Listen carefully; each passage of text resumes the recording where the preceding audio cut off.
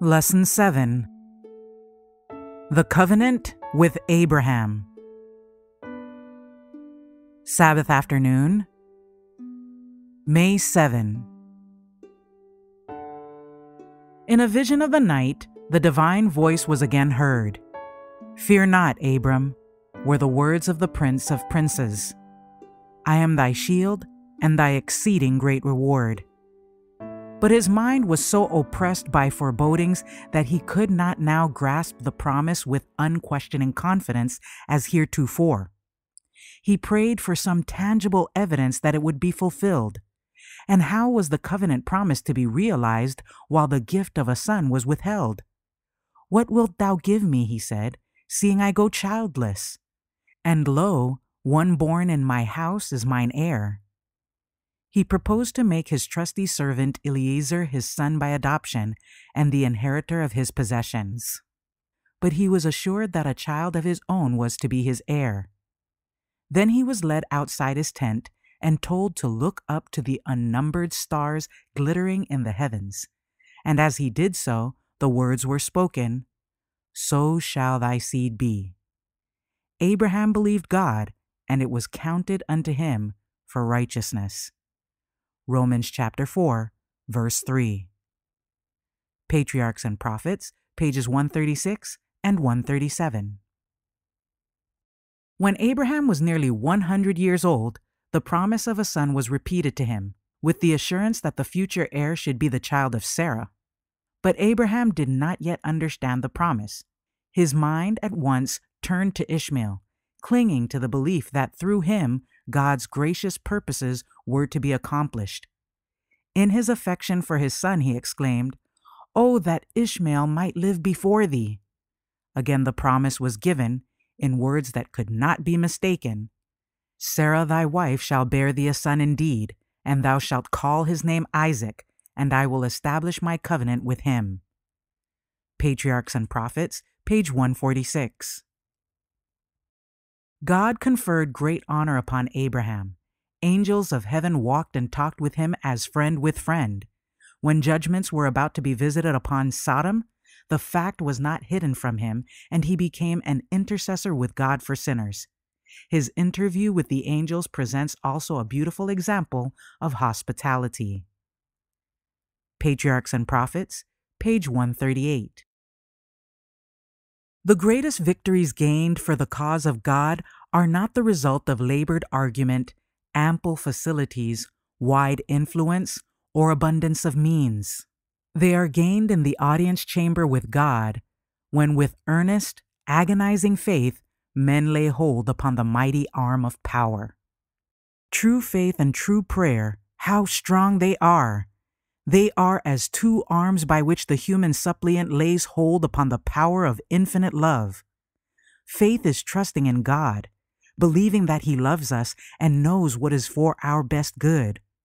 Thus, instead of our own way, it leads us to choose His way. In place of our ignorance, it accepts His wisdom. In place of our weakness, His strength. In place of our sinfulness, His righteousness. Our lives, ourselves, are already His. Faith acknowledges His ownership and accepts its blessings. Gospel Workers, page 259.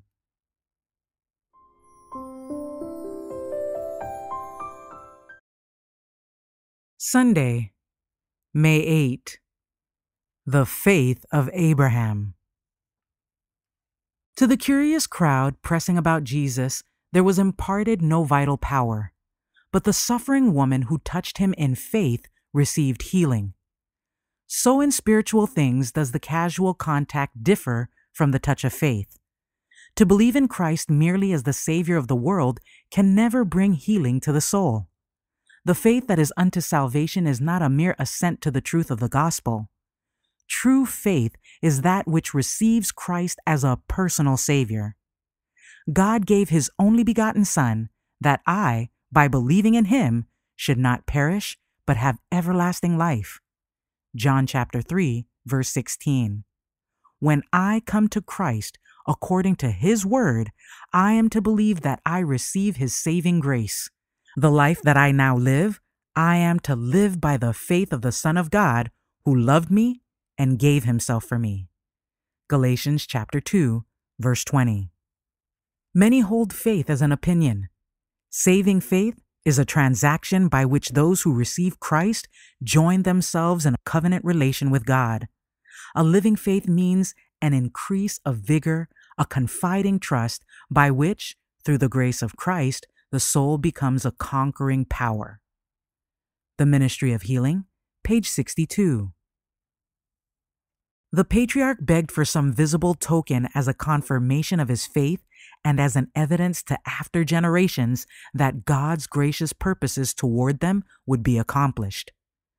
The Lord condescended to enter into a covenant with his servant, employing such forms as were customary among men for the ratification of a solemn engagement.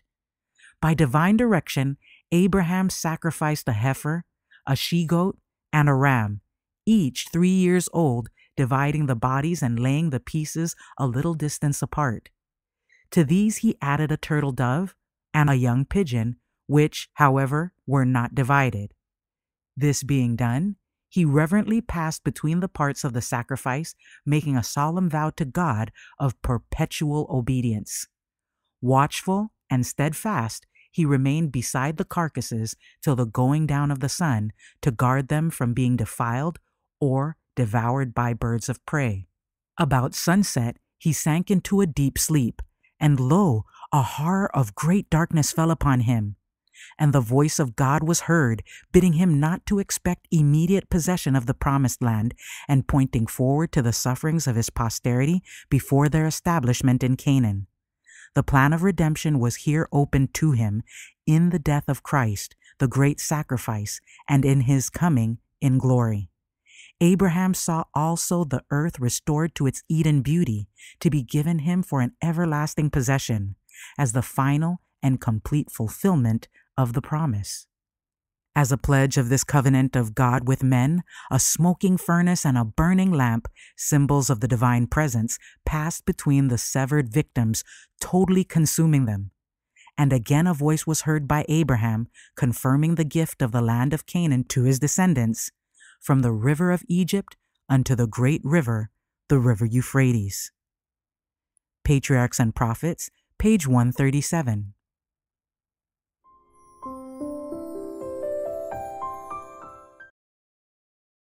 Monday, May 9. Abraham's doubts. Abraham had accepted without question the promise of a son, but he did not wait for God to fulfill his word in his own time and way. A delay was permitted to test his faith in the power of God, but he failed to endure the trial. Thinking it impossible that a child should be given her in her old age, Sarah suggested, as a plan by which the divine purpose might be fulfilled, that one of her handmaidens should be taken by Abraham as a secondary wife.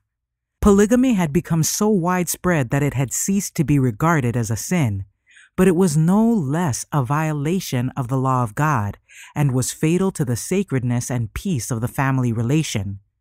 Abraham's marriage with Hagar resulted in evil not only to his own household, but to future generations. Patriarchs and Prophets, page 145. God gives light to guide those who honestly desire light and truth, but it is not his purpose to remove all cause for questioning and doubt. He gives sufficient evidence to found faith upon, and then requires men to accept that evidence and exercise faith. He who will study the Bible with a humble and teachable spirit will find it a sure guide, pointing out the way of life with unfailing accuracy. But what does your study of the Bible avail, brethren and sisters, unless you practice the truths it teaches? That holy book contains nothing that is non-essential. Nothing is revealed that has not a bearing upon our actual lives.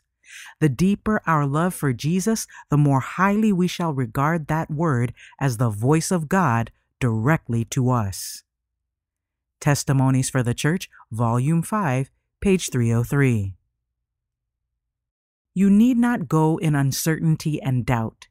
Satan is at hand to suggest a variety of doubts. But if you will open your eyes in faith, you will find sufficient evidence for belief.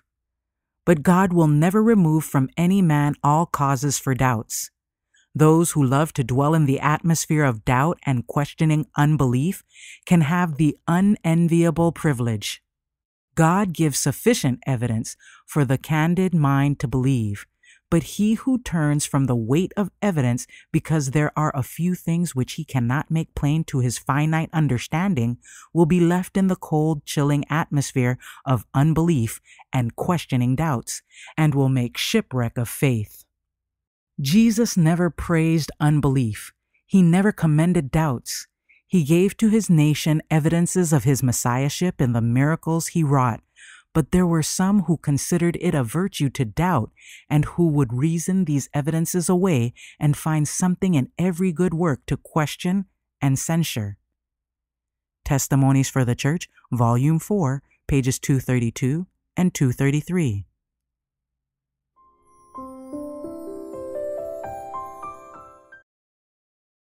Tuesday, May 10. The sign of the Abrahamic covenant.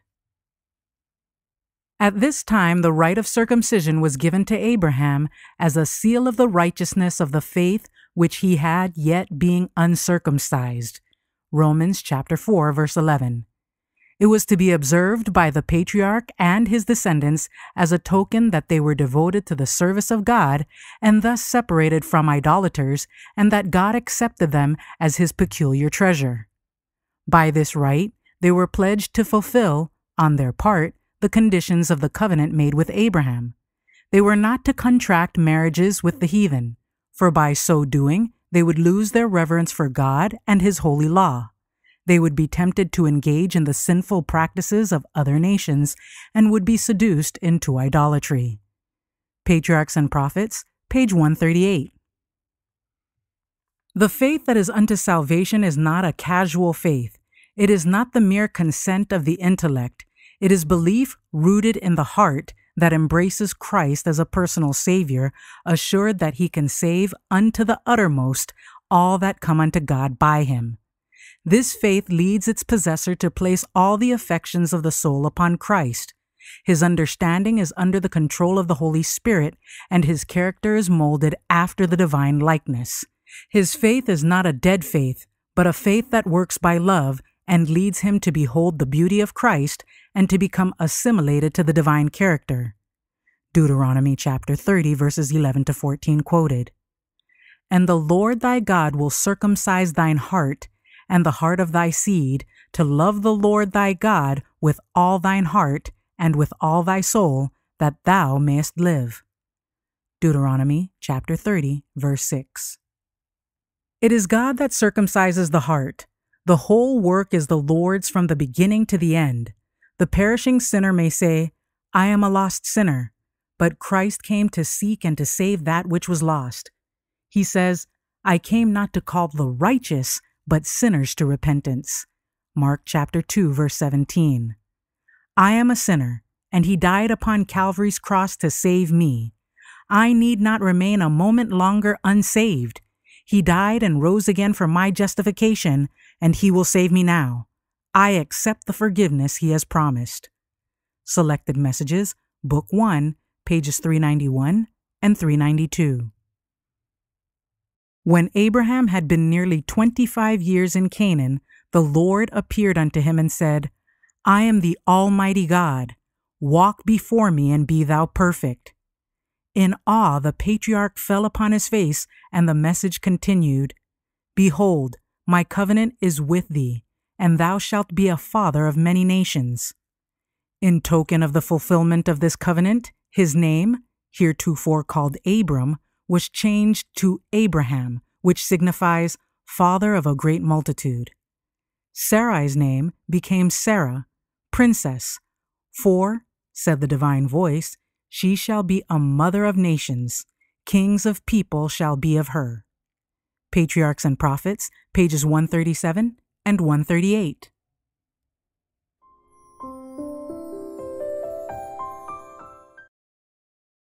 Wednesday, May 11. The Son of Promise. In all ages, God has wrought through holy angels for the succor and deliverance of his people. Celestial beings have taken an active part in the affairs of men. They have appeared clothed in garments that shone as the lightning. They have come as men in the garb of wayfarers. Angels have appeared in human form to men of God. They have rested, as if weary, under the oaks at noon. They have accepted the hospitalities of human homes. They have acted as guides to benighted travelers. They have, with their own hands, kindled the fires at the altar. They have opened prison doors and set free the servants of the Lord. Clothed with the panoply of heaven, they came to roll away the stone from the Savior's tomb. In the form of men, angels are often in the assemblies of the righteous, and they visit the assemblies of the wicked as they went to Sodom to make a record of their deeds to determine whether they have passed the boundary of God's forbearance. The Lord delights in mercy, and for the sake of a few who really serve him, he restrains calamities and prolongs the tranquility of multitudes. The Great Controversy, pages 631 and 632. The privilege granted Abraham and Lot is not denied to us. By showing hospitality to God's children, we too may receive his angels into our dwellings. Even in our day, angels in human form enter the homes of men and are entertained by them. And Christians who live in the light of God's countenance are always accompanied by unseen angels, and these holy beings leave behind them a blessing in our homes. Testimonies for the Church, Volume 6, page 342. Christ says to his redeemed people, "Come, ye blessed of my Father, inherit the kingdom prepared for you from the foundation of the world.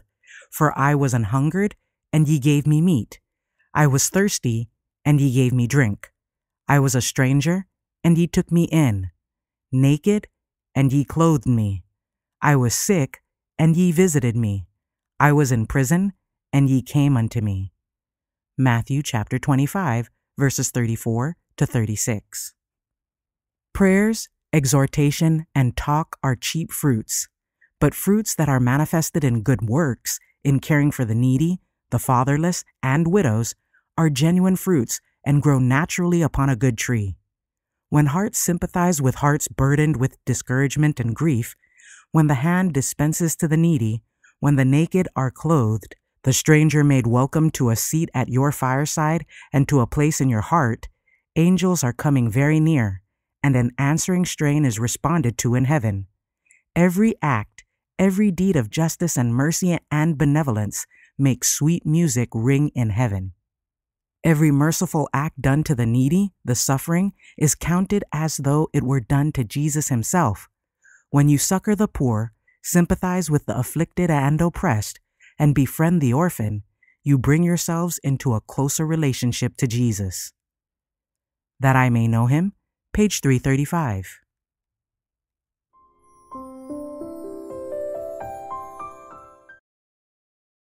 Thursday, May 12. Lot in Sodom. Two of the heavenly messengers departed, leaving Abraham alone with him whom he now knew to be the Son of God. And the man of faith pleaded for the inhabitants of Sodom. Once he had saved them by his sword, now he endeavored to save them by prayer. Lot and his household were still dwellers there, and the unselfish love that prompted Abraham to their rescue from the Elamites now sought to save them, if it were God's will, from the storm of divine judgment. With deep reverence and humility he urged his plea. "I have taken upon me to speak unto the Lord, which am but dust and ashes." There was no self-confidence, no boasting of his own righteousness. He did not claim favor on the ground of his obedience or of the sacrifices he had made in doing God's will. Himself a sinner, he pleaded in the sinner's behalf. Such a spirit all who approach God should possess. Yet Abraham manifested the confidence of a child pleading with a loved father. He came close to the heavenly messenger and fervently urged his petition. Patriarchs and Prophets, page 139. How was it with the rebellious inhabitants of the antediluvian world? After rejecting the message of Noah, they plunged into sin with greater abandon than ever before, and doubled the enormity of their corrupting practices. Those who refuse to reform by accepting Christ find nothing reformative in sin. Their minds are set to carry their spirit of revolt, and they are not, and never will be, forced to submission. The judgment which God brought upon the antediluvian world declared it incurable. The destruction of Sodom proclaimed the inhabitants of the most beautiful country in the world incorrigible in sin. The fire and brimstone from heaven consumed everything except Lot, his wife, and 2 daughters. The wife, looking back in disregard of God's command, became a pillar of salt. Testimonies to Ministers and Gospel Workers, page 75. In mercy to the world, God blotted out its wicked inhabitants in Noah's time.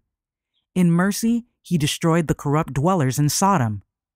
Through the deceptive power of Satan, the workers of iniquity obtain sympathy and admiration and are thus constantly leading others to rebellion. It was so in Cain's and in Noah's day, and in the time of Abraham and Lot.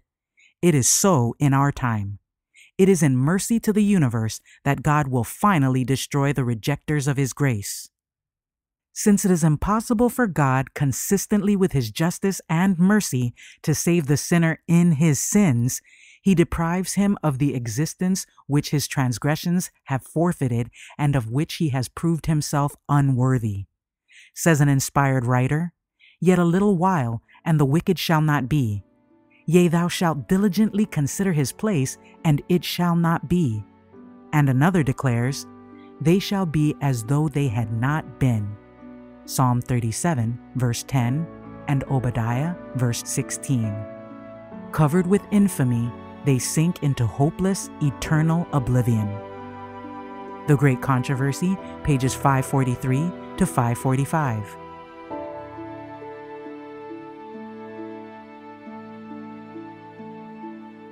For further reading, The Story of Redemption, Wavering at God's Promises, pages 76 and 77, and Conflict and Courage, Entertaining Strangers, page 50.